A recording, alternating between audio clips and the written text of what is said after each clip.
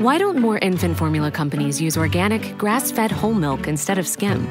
Why don't more infant formula companies use the latest breast milk science? Why don't more infant formula companies run their own clinical trials? Why don't more infant formula companies use more of the proteins found in breast milk?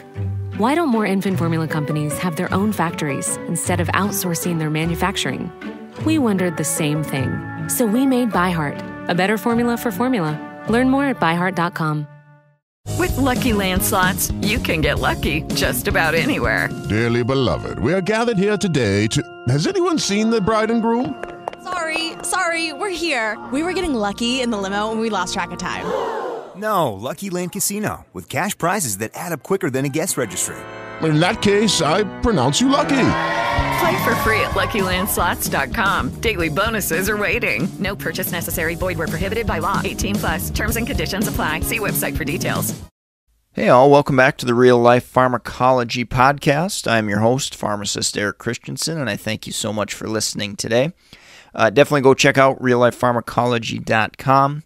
Snag your free 31-page PDF on the top 200 drugs. I really threw in a lot of highly testable clinical pearls that you can definitely take advantage and study from, certainly. So if you're out in clinical practice, might just be a good refresher of things that you'll come across and that you'll see periodically. So go take advantage of that. We'll send you updates when we've got new podcasts, as well as any new content that we've created and put out as well. So let's get into the topic today. The drug I wanted to cover was Olanzapine. Brand name of this medication is Zyprexa. Mechanistically, how does this medication work and what does it do? First off, it's an antipsychotic, of course, and it blocks dopamine, specifically D2, dopamine 2 receptors, as far as how it helps with some of these symptoms of psychosis associated with schizophrenia and bipolar disorder and things of that nature. So main uses are that schizophrenia, also things like mania associated with bipolar disorder. In addition to that mechanism of dopamine blockade, Olanzapine has some antihistamine type activity, possibly some alpha blocking activity, as well as some serotonin antagonist activity as well. So not necessarily, the cleanest of mechanisms, so to speak, and that relays into some of the adverse effects that you might see. And again, a lot of the adverse effects are dose dependent, as they are with many different medications. But first, I wanted to mention EPS. So that's the top adverse effect that you're likely going to hear about associated with antipsychotics. Now, olanzapine's a second-generation antipsychotic, so definitely, not near as bad as a drug like haloperidol as far as those extrapyramidal symptoms go. One thing that differentiates olanzapine in the class of second-generation antipsychotics, so remember that's quetiapine and risperidone, aripiprazole, so all those different second-generation drugs is olanzapine is notorious for weight gain, and it's also higher on the list as far as sedation goes. So that's two, I think, really important things to remember. If you've got an at-risk schizophrenic that's already overweight, obese, maybe they have diabetes or elevated lipids, for example, olanzapine's probably a drug we're going to try to steer clear of. Compared to some of the other agents that might not be as tough on the metabolic adverse effect profile list there. So definitely remember that, elevations in blood sugar, elevations in cholesterol.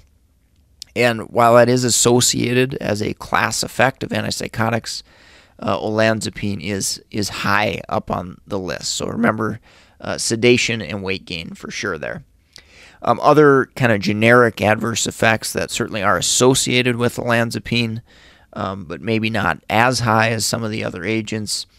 QTC prolongation, elevated prolactin levels, hypotension. Remember, there's potential that it can have some alpha blocking type activity, and then anticholinergic activity as well.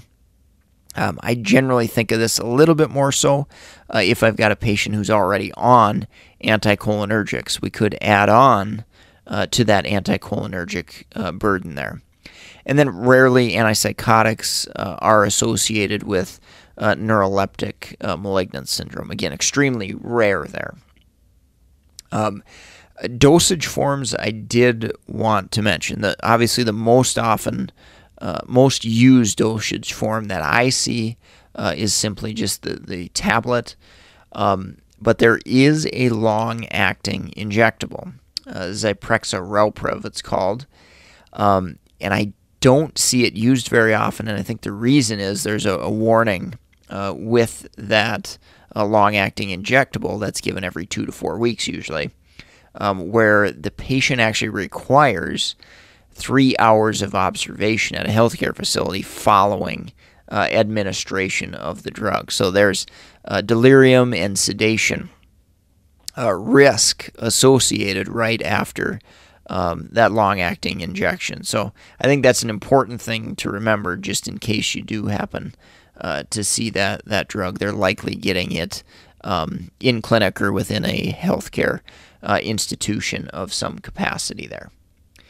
Always remember, of course, with any antipsychotic as well, another warning, increased mortality risk in those elderly patients with dementia-related psychosis.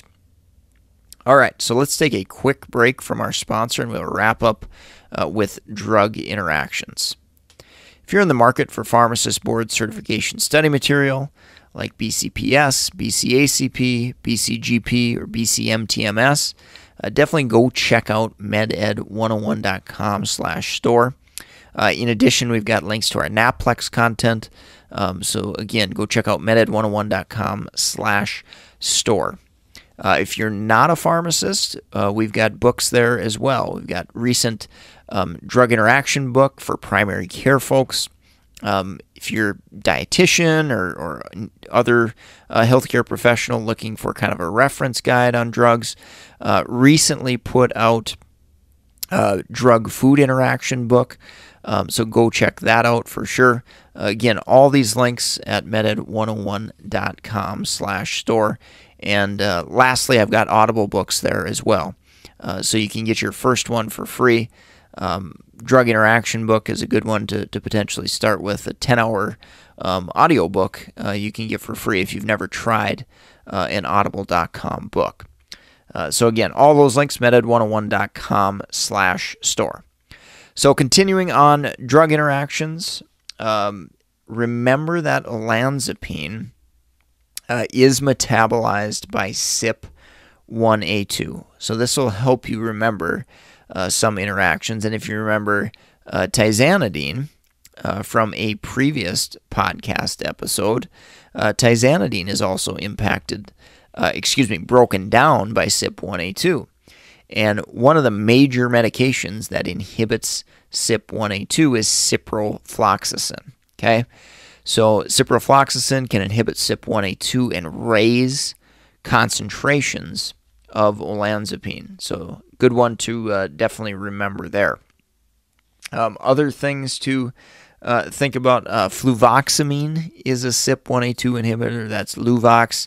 It's an SSRI, rarely used due to significant drug interactions there.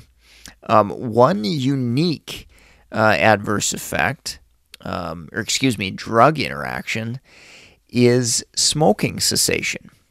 And I actually did a blog post on this at meded101.com where it was a case study where a patient stopped smoking and it caused olanzapine concentrations to go up, causing adverse effects from the drug. So smoking, cigarette smoking, actually induces CYP1A2. So in this case scenario, when they stopped smoking, they lowered the activity of CYP1A2, which allowed more olanzapine to hang around and cause adverse effects like sedation, for example. So really interesting case. You can go check out, if you just Google search smoking cessation and olanzapine, MedEd 101, you should be able to find that article. But it is a good, unique one to remember because most people certainly don't think of smoking cessation as having negative effects, but certainly in this case, it did have a negative impact on the olanzapine concentration. So very, very rare adverse effect, unique adverse effect. But again, a good reason to have a pharmacist on the team looking at these things and thinking about it. Of course, with drug interactions, you got to think of those additive effects. Of course, sedation, your alcohol, your benzos, your opioids, things of that nature, other CNS depressants. Anticholinergic burden, I kind of alluded to that before. Additive effects from dopamine blocking agents. In clinical practice, metoclopramide is probably the one I see used most often for gastroparesis or something like that. And then, of course, QTC prolongation. So antipsychotics can prolong the QT interval, so we need to think about agents that can potentially add to that and or risk factors that a patient might have. And also hypotension. So if you got a patient on numerous blood pressure medications, fall risk, things of that nature, you got to remember that olanzapine could definitely add to that potential risk. All right, so I think that's going to wrap it up for today. I thank you so much for listening. If you enjoyed the show, picked up a clinical pearl or two, leave us a kind rating and review on iTunes or wherever you're listening. That's greatly appreciated. Also, share us with your classmates, friends, colleagues, students, whoever you have around you that enjoys learning different things about pharmacology and healthcare and medications. So appreciate all of you who have done that and helped this podcast grow to what it's become. So, and again, support our sponsor, meded101.com/store. Greatly appreciative to those of you who have done that. If you want to track me down, find me at LinkedIn, Eric Christensen, PharmD, BCPS, BCGP. And I am going to sign off for today, and I hope you have a great rest of your day. Hello, it is Ryan, and I was on a flight the other day playing one of my favorite social spin slot games on ChumbaCasino.com. I looked over at the person sitting next to me, and you know what they were doing? They were also playing Chumba Casino. Coincidence? I think not. Everybody's loving having fun with it. Chumba Casino is home to hundreds of casino-style games that you can play for free anytime, anywhere, even at 30,000 feet. So sign up now at ChumbaCasino.com to claim your free welcome bonus. That's ChumbaCasino.com and live the Chumba life. No purchase necessary. VGW. Void where prohibited by law. See terms and conditions. 18+.